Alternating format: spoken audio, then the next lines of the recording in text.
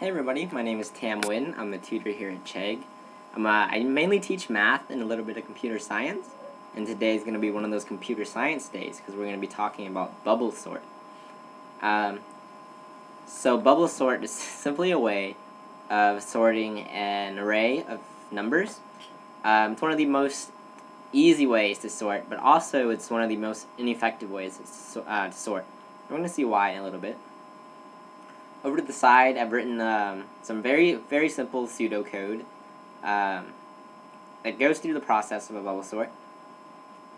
Let's go ahead and hand trace this pseudocode, and we'll see what the bubble sort does. It'll be very obvious once we go through it.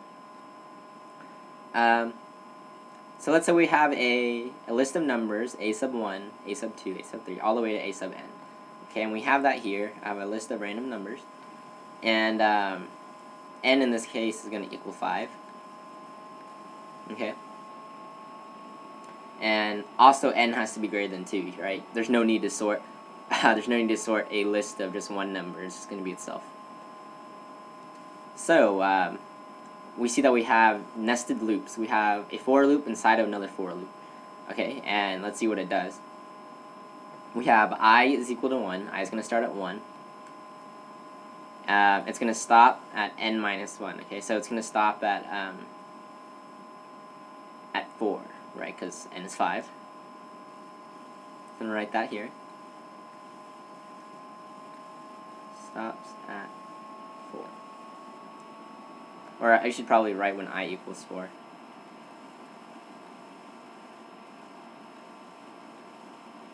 Okay.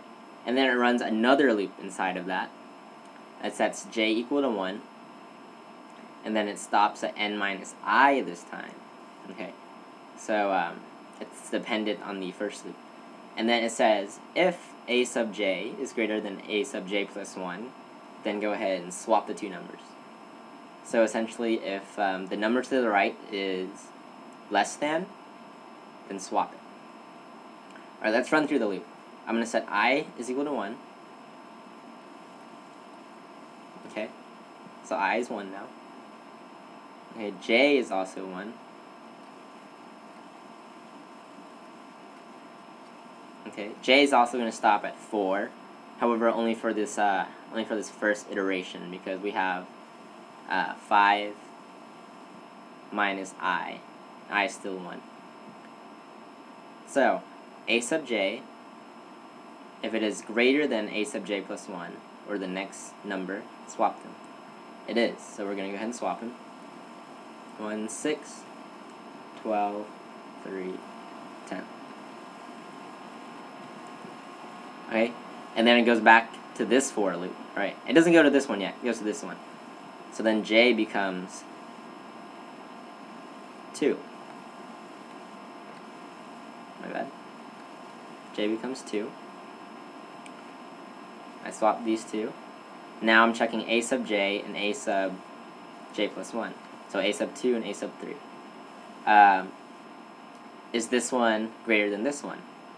No. Then we don't do anything to the list. We keep it as is.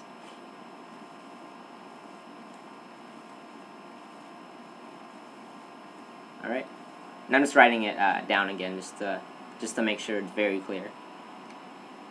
And then we're going to go back to this loop, the nested one. J is now 3. Now we compare these two. Is this one greater than this one? Yes. Now we swap them. It does it one more time. J is 4. Compares 12 and 10. And it sees that it does need to be swapped. Oh, that's not right.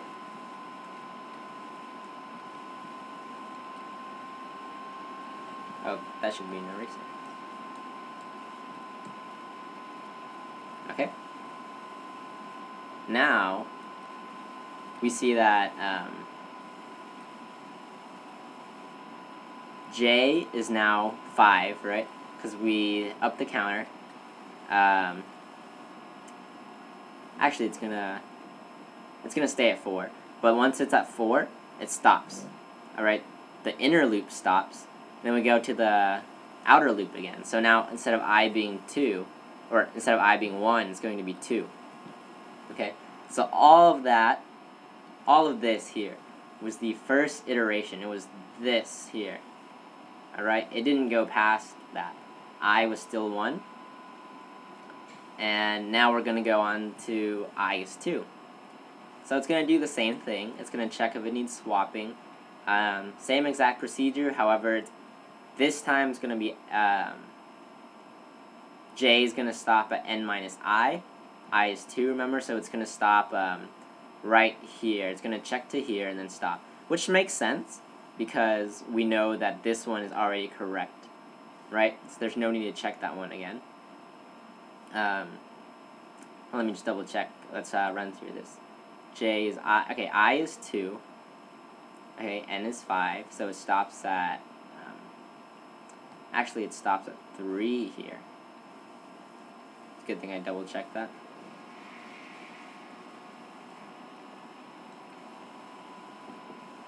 Okay, so now we're going to run through the process again. It's going to check 1 and 6. It's going to see that nothing needs to be changed. And then it's going to check 6 and 3. It needs a swap. It swaps it. Alright, and then technically the loop would keep on going. Right, but nothing's going to change because everything is in the right order. Alright, so there needs to be a way for the program to know when to stop if you want to save time. However, you can leave it as is. It would just run the loop an unnecessary amount of times. It would actually run 2 to the n times, where n is the amount of elements you have. So in this case, it would run 2, 4, 8, 16, 32 times.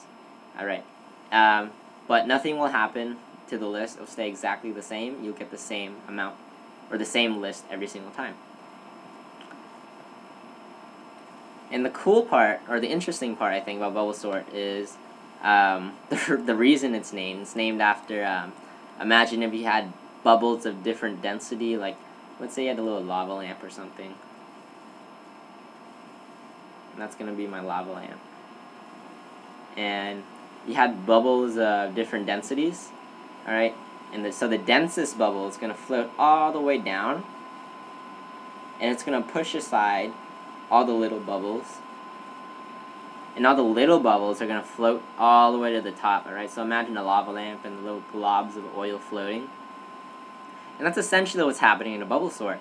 You see, we have a big number. We start with 6, and slowly it pushes all the little numbers away until it's where it needs to be, and we have the number 12, the biggest number, and it pushes its way all the way to the back of the list. So that's kind of interesting why it's named. It's also a very easy way to remember which sorting method is which, because you know, there's different ways to sort: selection sort, insertion sort, bubble sort, and sometimes it's hard to remember which one is which. And that's a really good way to remember it. Alright, my name is Tam N. This was a lesson on bubble sort. Thank you guys for watching.